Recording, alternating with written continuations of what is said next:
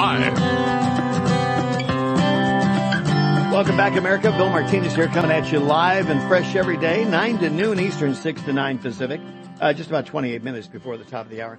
And our next guest says the FDA must come clean about the real risk of smokeless tobacco.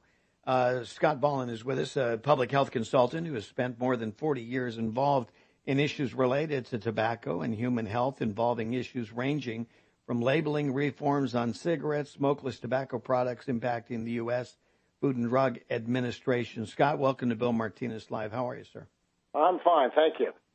Hey, thank you for joining us.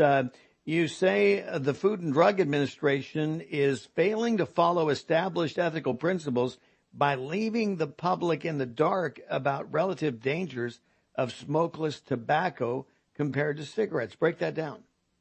Well, most people think that all tobacco products carry the same risk, that they're all dangerous, and that's true to some extent. But when you stop burning a product, which the cigarette is, you burn the cigarette and you suck the toxins into your lung, that's what's causing the major form of disease, in cancer, heart disease, strokes, etc. When you don't burn a product, it reduces that risk by 90 to 95%. And the products on the market today are very, very low in risk. They've been able to remove most of the cancer-causing agents, which are called nitrosamines. It's not the same old spit tobacco that people think about. These are products that actually are more sophisticated. They come in a pouch. They are tested for all aspects of the product.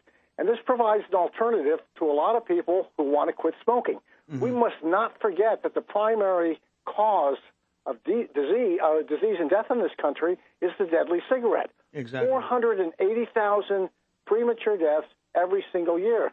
Mm-hmm. And my personal view is we're not doing enough to give people alternatives. Some people use the NRT, the nicotine patches and gums, and the nicotine itself actually comes from tobacco. Mm-hmm. But there are more and more alternative products being developed using new technologies and new science that will give smokers some more options. Exactly. And as I said, some of these non-combustible smoke-free products, such as Swedish snus or some of the dissolvables, and even now e-cigarettes, which need to be regulated, are going to be able to provide smokers with some new alternatives. Well, I want to get into why e-cigarettes need to be regulated, but just a moment, just to kind of bring everybody back up to speed. Looking at the empirical evidence, according to one study, shows 1 billion people still smoke every day. Hundreds of millions of people have quit smoking in the past quarter century, but there's still 1 billion people smoking every day around the world, according to this latest study from Lancet. And backing up what you were saying, 1 in 10 deaths worldwide is now caused by smoking. Half of them in just 4 countries: China, India, Russia, and the United States. So, to your point, smoking-related deaths have gone up nearly 5% in the past 25 years, as more smokers are now limited, which is interesting. You would think they would have gone down, but actually have increased. Yep. And especially in light of what we know before from earlier research, that the tobacco that was used when you and I were growing up, a little bit different than the tobacco of today.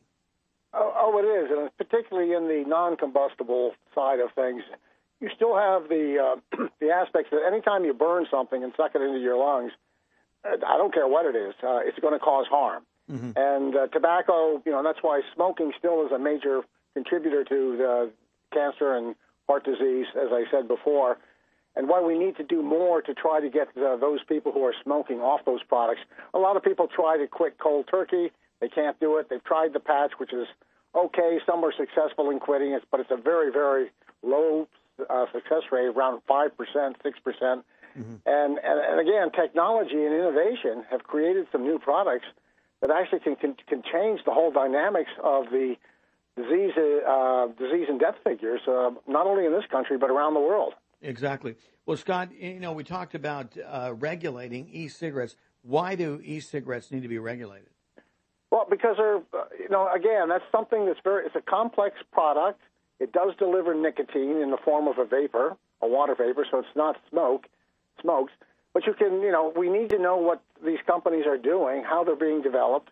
There are issues related to the batteries that are used, issues related to the flavorings that are used.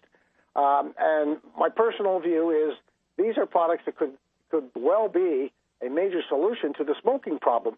But we don't want to get rid of one problem and create a new one. So we've got to have some general oversight.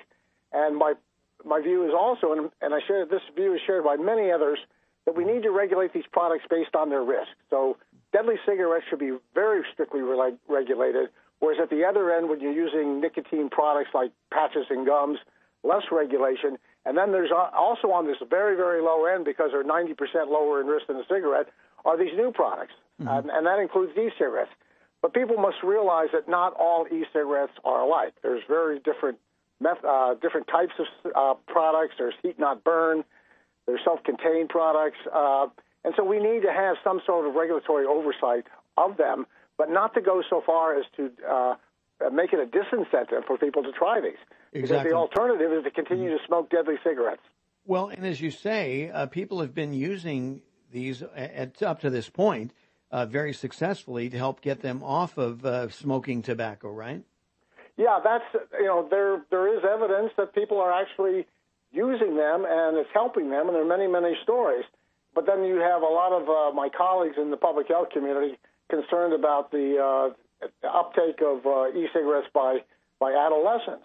I think we can deal with both these problems and find a win-win solution to giving the adult population these alternative products to get them off of the deadly cigarette, at the same time making sure that we're not doing things that are enticing young people to try them. So I think that's where the discussions need to take place. I think there's a common ground to be found, but we haven't gotten there yet because this has sort of turned into a verbal war that's going on out there, and I just don't think that's necessary, and it doesn't serve the public health interest.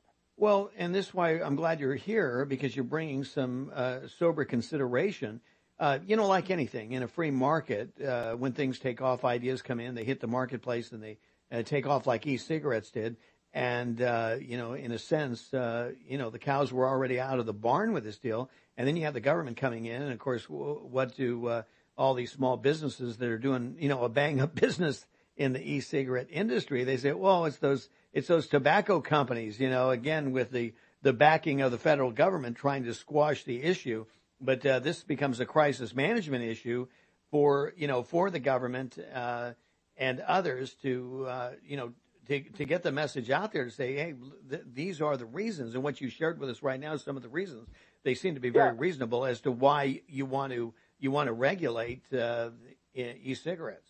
Yeah, and FDA could have done this differently, in my view. And I've worked on FDA issues in tobacco for 40 years, and was the one who wrote the petitions to the agency years and years ago. They could have done this differently. They could have started 3 or 4 years ago with having more meetings and conferences and involving industry, involving public health and researchers, and come up with some temporary guidance rules as they move forward to implementing something more, restrictive if necessary. But what they did is they sort of threw the whole thing out there, put these regulations out there, and said you got to comply with them in 2 years.